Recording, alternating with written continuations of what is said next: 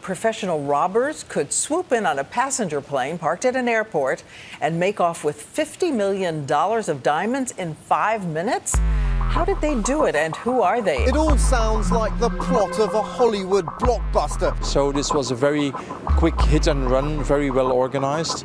There has been no shooting, there were no injuries. One of the biggest jewel heists in British history. A gang of professionals made off with gems worth hundreds of millions of dollars over Easter weekend. Whoever's planned it has planned exactly what they were going to steal. Welcome. I know who you are. The notorious diamond thieves the whole world is talking about.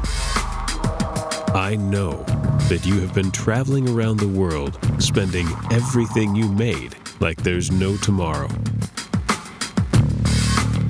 But your funds are running low. My name is Mr. Black. I work for a bank, and the bank's president, Mr. Fox, has not been a very honest person. He has hidden a large stash of diamonds in the bank's vault. Because you are the best of the best, I have a business proposition just for you. Go into the bank and take those diamonds.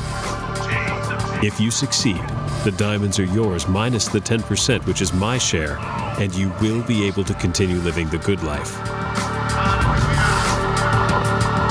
If you fail, well, let's try not to think about the failure. I am going to help you. I've cut the power to the bank. The lights and, more importantly, alarm systems are off. I can open most of the doors and get you close to the vault, but there is a backup generator that will start in exactly 1 hour.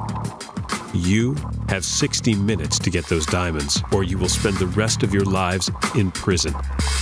Good luck.